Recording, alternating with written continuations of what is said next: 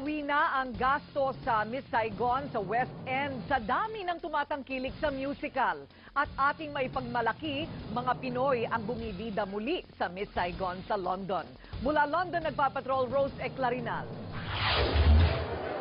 Dinagsa ng fans at British celebrities ang red carpet premiere ng Miss Saigon sa West End. And so many Filipinos have so much to owe to this show because it showcased the talent that the Filipinos have. Pinaka-proud ang pamilya ng gumanap na Kim, ang film na si Eva Noblezada. It's just so neat to see people proud of another young Filipina just stepping out and just showing her talent. 25 taon ang hinintay bago na ilatag muli ang red carpet para sa premiere show ng Miss Saigon at muli inaabangan ang dekalibreng performance ng mga Pinoy.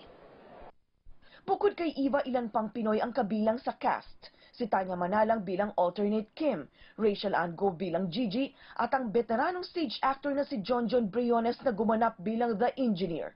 Sa curtain call, umani ng papuri ang mga Pinoy, lalo na sa mga dating cast ng musical. I think Kim is just phenomenal. At mula mismo sa taong nagsimula at bumuhay na muli sa produksyong ito. Proud of all the wonderful Filipino performers tonight. Brilliant. Miss Saigon would never survive without the Philippines. I am very grateful. I'm feeling like I'm walking on clouds right now. It definitely feels like a lot of relief. We think that it's our show because a lot of Filipinos have been in this show.